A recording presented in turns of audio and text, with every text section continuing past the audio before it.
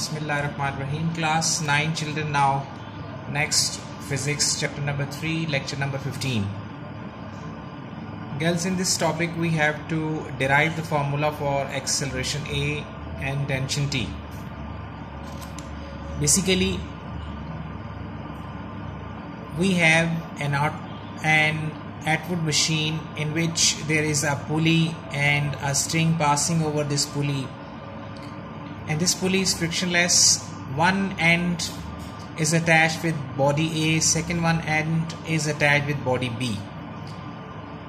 Now you can see body A having mass m1, body B having different mass which is smaller than m1, which is m2.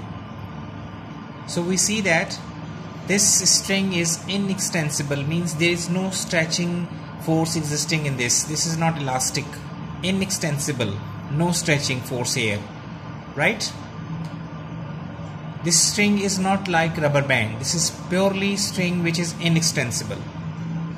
Weight of body A is acting vertically downward in the form of W1. Weight of body B is W2 acting vertically downward. And we know that weight is equals to mass mg, means mg, so here mass is m1, so m1g.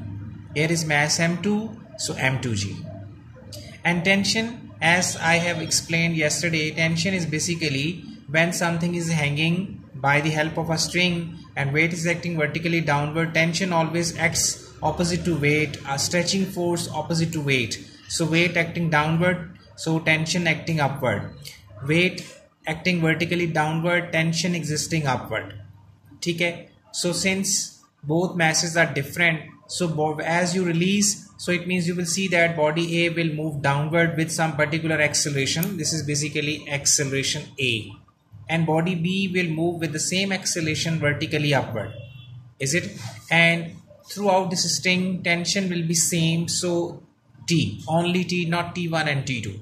Weights are different because masses are different. One mass is m1, second one mass is m2. So it means now weight will be m1g, weight will be m2g.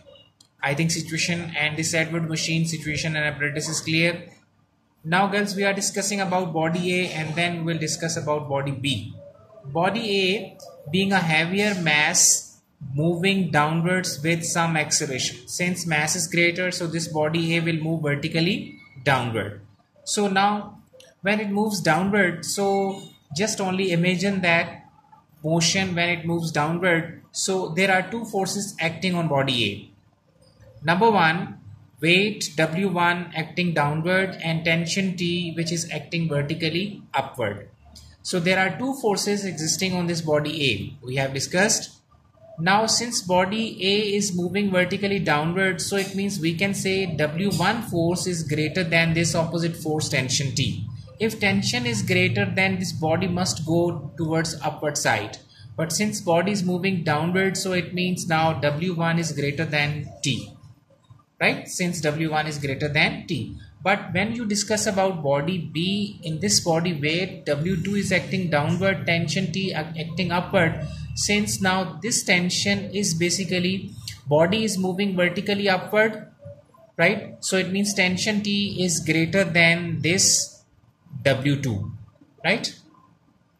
So since W1 is greater than T, so it means now this force is greater than that force. So find out subtract small force from the greater one force. So this will give you the net force. So whenever you have to find the net force, you always subtract smaller force than from the greater force. So we have written here, net force is also force F W1 minus T as it is. According to Newton's second law, F is equals to ma, so we should write here m1a because we are discussing about mass m1. And w1 means m1g. Now if I shift this minus t from right to left hand side, it will become plus t. m1g as it is here, shifting of this m1a from right to left, it will be from left to right, it will become minus m1a. This is your equation number 1. Now guys, we will discuss about body B. Since body B is moving vertically upward, so again you will consider that W2 is smaller than T. T force is greater.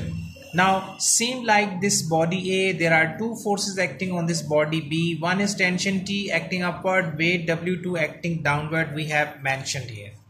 Okay. In the next video, girls, we will continue this topic. Please wait for that.